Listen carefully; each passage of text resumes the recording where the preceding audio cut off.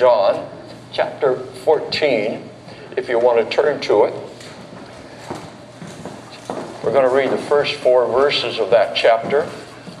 John 14, 1 through 4. And it's about Christ talking to his disciples about his return. And he says, "Let not your heart be troubled. You believe in God, believe also in me." And he says, "In my Father's house are many mansions. If it were not so, I would have told you, I go to prepare a place for you. And if I go and prepare a place for you, I will come again and receive you to myself. And where I go, you know, and the way you know." And Thomas immediately says, "Lord, we do not know where you are going, and how can we know the way?" And Jesus says, "I am the way, the truth, and the life. No one can come to the Father except through me." Say amen.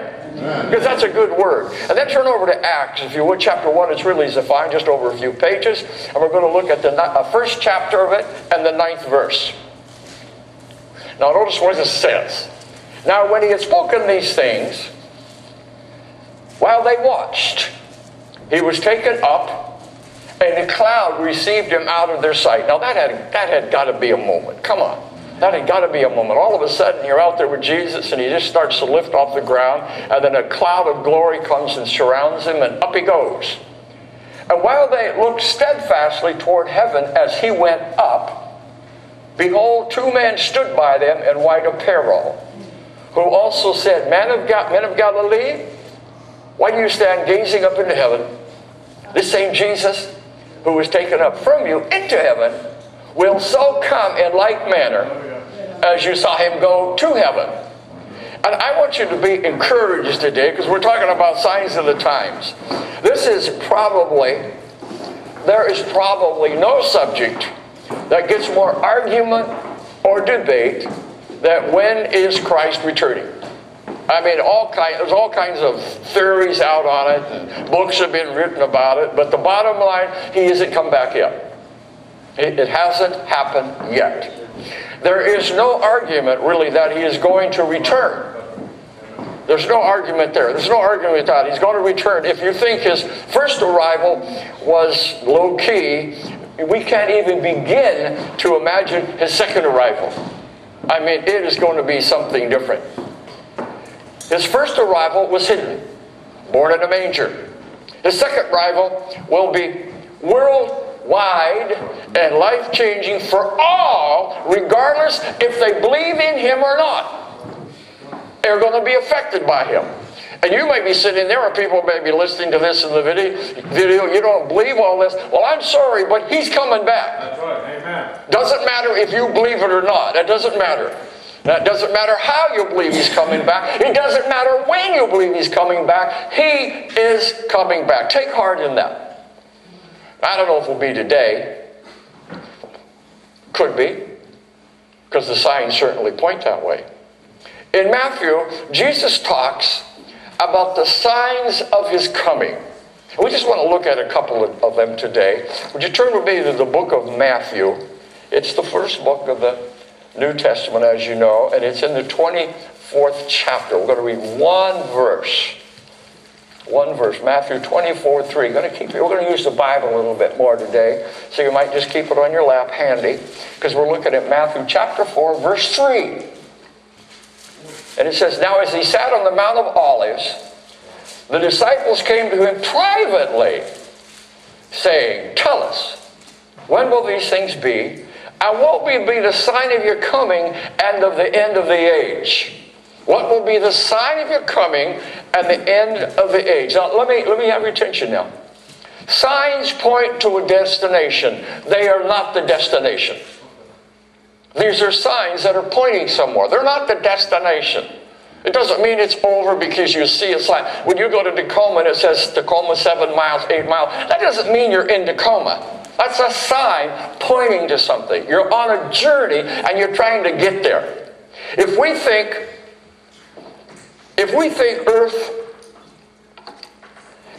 that earth trumps his heaven, you and I both are out of touch with his plans and purposes. If you think earth is better than heaven, trumps it, then you are missing the point. Totally missing the point. The challenge is to believe in something. The challenge is to believe in something that no one has called back from on their cell phone. Hey, Mom, we're in Rome. Hey, Mom, we're in Hawaii, and boy, the weather is nice. Hey, Mom, we just arrived in London, and man, the weather is great. It's just amazing here. You know, you've never got a cell phone call from heaven. And you probably never will. But this is where the issue comes in. Now, I know there's been books written about people who supposedly went there and saw a light, walked down a tunnel, and had all conversations and so forth. I don't know about that. If it's not in the Bible, I don't believe it. I'm just very cautious about believing that kind of stuff. I've read about the pastor who got killed in an accident, and he went to heaven, and he talks about it. It's a very interesting book. But there's nothing you can just put your teeth on and say, that must be God. Because you don't know. Because nobody has been there and nobody has called you back. Nobody's contacted you and said, hey, this is cool up here, man. You think you got it good down there. You don't know what good is. Let me remind you now. Let me remind you that Jesus appeared on the earth with his resurrected body. He was resurrected out of the grave, and he walked on this earth. He was seen. He was touched. Put my hand on your side. He was recognized. He conversed. He walked and ate with his disciples with his resurrected body. He could appear and disappear at will. Now that would be cool. When your wife tells you to put the garbage out, you disappear. When the bill collector tries to find you, you disappear. When the policeman stops you for speeding, you disappear. And he looks at the car. No, you disappear at will. And he did not lose his manhood.